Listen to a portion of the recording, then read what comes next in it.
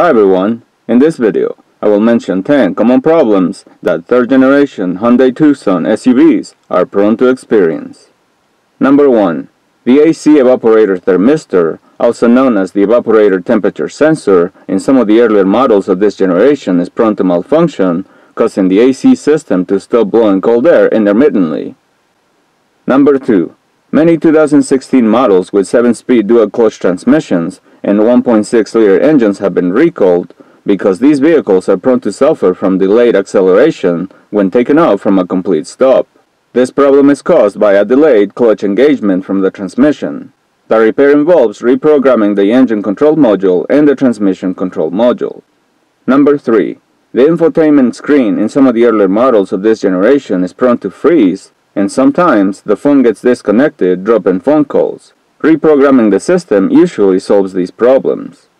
Number 4. The intermediate steering shaft is prone to experience premature wear, causing clunking noises when turning the steering wheel side to side and when driving on uneven roads. Number 5. The ignition coils in some of these vehicles are prone to malfunction after 100,000 miles, causing engine vibration and hesitation under acceleration due to cylinder misfires. Number 6. The alternator in some of these vehicles stops charging in between 150 and 180,000 miles.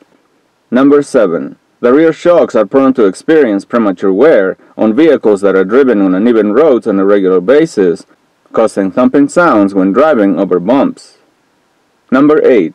The window regulators in some of these vehicles tend to experience premature failure, causing the affected window not to roll up or down.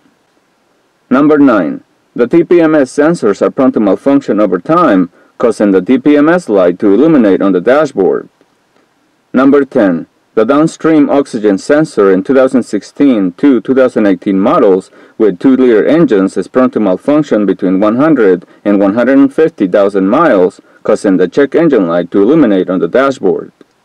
There you have it, my friends. Those are 10 common problems that third generation Hyundai Tucson SUVs are prone to experience. Take care.